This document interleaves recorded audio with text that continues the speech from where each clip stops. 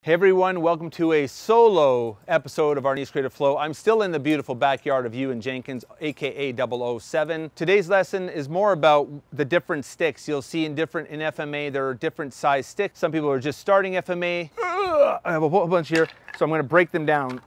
So some people who start FMA and don't have Arnis stick, they use the traditional dowel, like a broom handle and it's not made of rattan, which is the traditional sticks that are made from the Philippines that people traditionally use in Filipino martial arts. When you use dowel, it's a different weight. As you're practicing the drills over and over again, they will splinter and start to break, maybe vibrate in your hands more. They're just not adequate enough for Filipino martial arts, but not unpractical either. In a real life situation, you're running down the street from the people and you find the dowel, you break it in half, and all of a sudden you've got two dowels. So you're like da da da da da da da, and you just learned that because you watched Jeff Speakman in The Perfect Weapon. Then you have different lengths of sticks. So this is a stick I haven't used in the last few videos, but this is the ones you've seen in my previous videos. This stick is about 33 inches long. I'm gonna measure right here with my trusty tape measure that I just pulled out of my pocket. So as you can see, I'm not a good measurer. There you go. See, I'm failing at this. So I'm gonna put that at the top and go all the way to the bottom. So you can see, and I'll bring that closer to you. If you can see that, that's 33-inch stick. And that's made of the traditional rattan from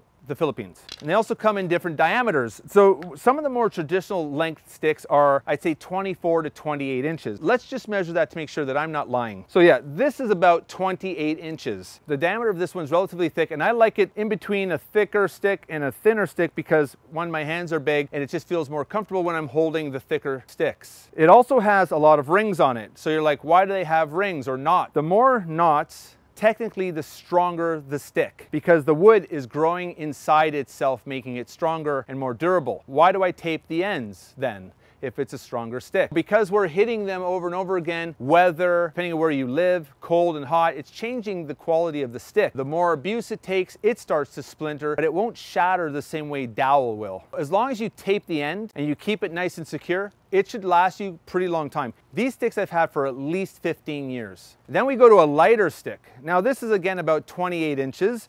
This would be closer to a competition, more of a modern Arnis style competition stick fighting where you see them wearing all the gear. They use a lighter stick for that, and they'll have like a different color, maybe a red and a blue. Now these are very easy to move around, very light.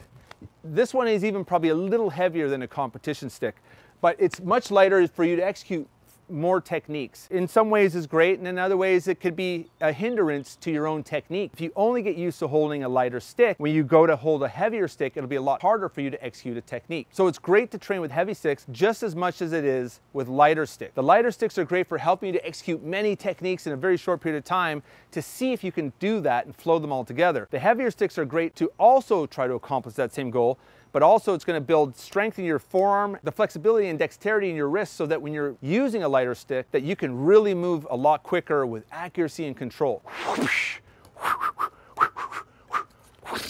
So this last stick is komagong, or ironwood. It's a much heavier, dense stick. What these are great for, again, are strengthening your wrists, your forearms, so that you can do all of your techniques as you practice with this heavier stick. Now you may not want to go as fast right away, right, as you're changing and doing all your techniques.